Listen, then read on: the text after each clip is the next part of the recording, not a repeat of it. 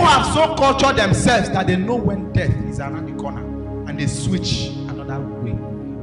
People, Satan is so stupid that he has devised a means where those who serve him know when they will die. Then as a child of God, you should also be sensitive to know how to number your days, to know when the signal is bad and know how to switch. Yes, as a child of God, you can know when death is around the corner and you switch into prayer and cast away that spirit of death. You know, you want to learn it. You want to know how death is around the corner, and you say this is a very bad spirit of death coming, and you switch into prayer immediately. How can one notice that death is coming around the corner? Death is a spirit. Death is it comes like a cloth. When it comes upon someone, the person's ghost lives. Now, number one, the people who death comes around, the first stage is that they lose peace or hunger to associate with human beings. A spirit is trying to call them out of the human world. Unnecessarily, they start disassociating themselves from friends. They start disassociating themselves from family. Hold those ones close with prayer, not just physically, with prayer. Death is knocking around the corner. It comes like frustration. It comes like somebody jilted them. It comes like what has been their goal for life, they did not achieve it. All of a sudden, they start locking themselves indoors. Anyone that contemplated or attempted suicide is started by disassociating themselves from people. So I'm not speaking theory, I'm telling you practical things. The first thing that Satan does, remove them from where humans are.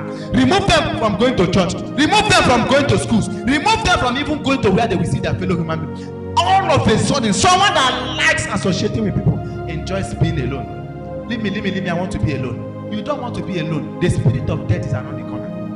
Before you know, you will be alone. Satan will say, do this. He did this to you. What is the essence for living? Just go and buy this thing and drink and just take your life and be at rest. It's a lie. It can't happen. So they lose the interest to be around humans. When you can't explain why you want to be left alone beyond any reasonable fact, please engage a serious prayer against death. You just like that. You don't want to study. You don't want to read. You don't want to think anything that will add anything to your life. You are just angry. People should not leave you alone. I want to be alone. Never allow that circumstance to happen. That is when Satan will take time to begin to plant things in your heart. Number two, loss of hope and belief in anything called future possibility. This kind of people, you tell them, live now. He's not the only man.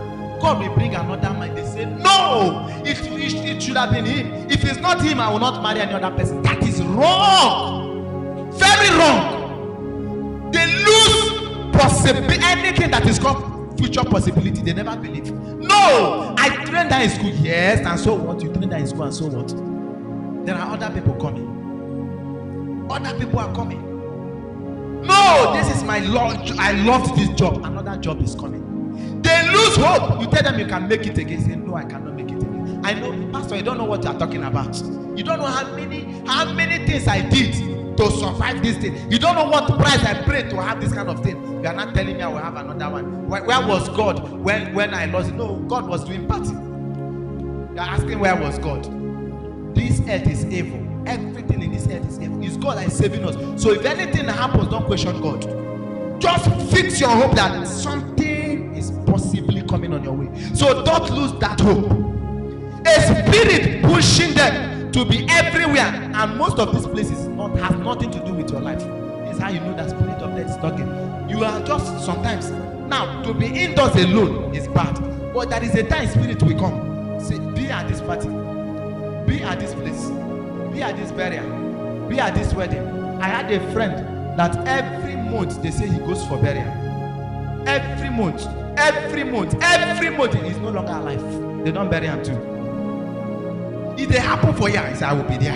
If they happen for you, he said I'll be there. If they happen for you, he said I'll be there. There are some things that you can do, and there are some things you can't do. God has given you signal that you can't be here. Must you kill? And waiting they go talk. If I don't come for them, they go come for me. Are you planning for your own burial too? Why will you say they don't come for them? Sometimes the way we think as human beings is the thing that is causing our problems. It's not every wedding you will go. It's not every burial you will go. It's not every celebration. We know it is celebration. It's not all of them you will go. Go for some and relax. express road every day. Don't be there every day. Unless you are working at transport and God will protect you. But when the spirit comes, it will be pushing them. Don't be, you see this house, don't rest. They go like this. I get here, I know they hear. I get head, I know they think. Just the waka. Tell them don't go na lie. Say I will go. Pastor does not understand. Seeing dead people in your dreams always, it means that the spirit of death is around the corner. How can you be? What happened to all the fine faces in church? Please dream about me if you don't have any face. I'll rock hard and dress up with tie and suit and come to your dream. Don't be seeing dead people all over. Seeing dead people always in your dream does not mean you will die sometimes. But sometimes it means that there's an evil influence around the corner. Reject things from them. Sometimes they come to give you things in the dreams. No, don't do that. Tell your neighbor, be prayerful. Tell your neighbor, be sensitive. Pay attention to spiritual things.